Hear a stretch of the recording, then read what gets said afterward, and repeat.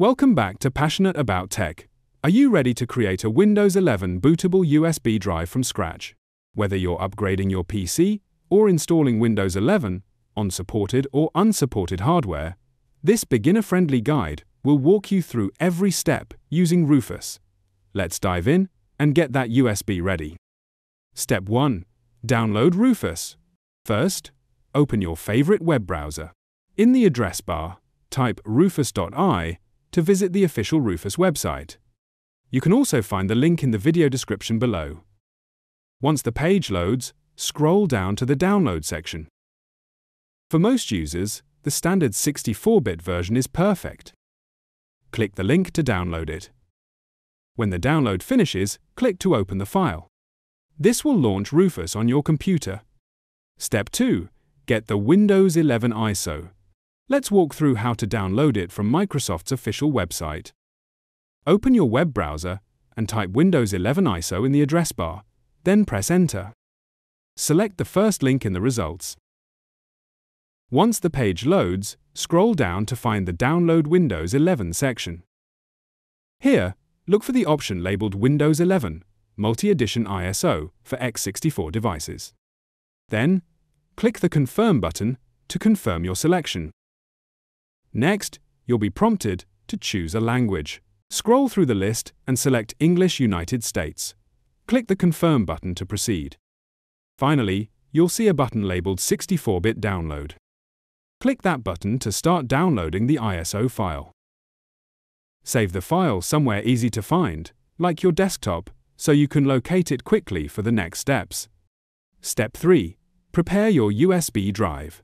Now, grab a USB flash drive with at least 8 GB of storage. Plug it into your computer. Back in Rufus, you should see your USB drive listed under the Device tab. If it's not showing, double-check that it's properly connected.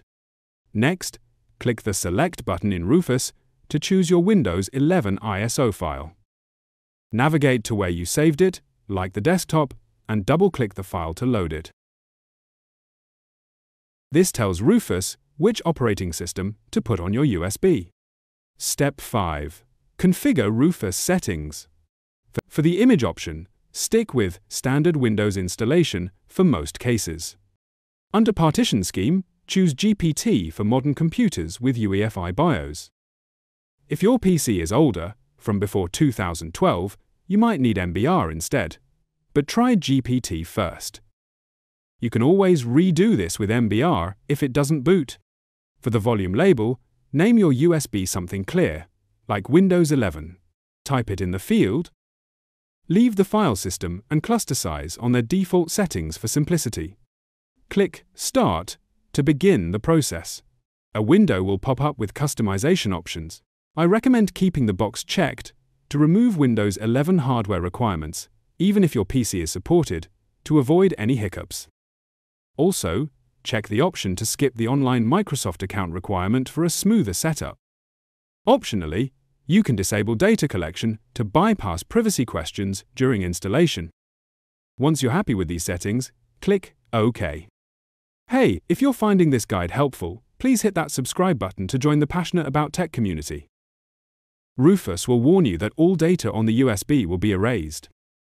Make sure you've backed up any important files before proceeding.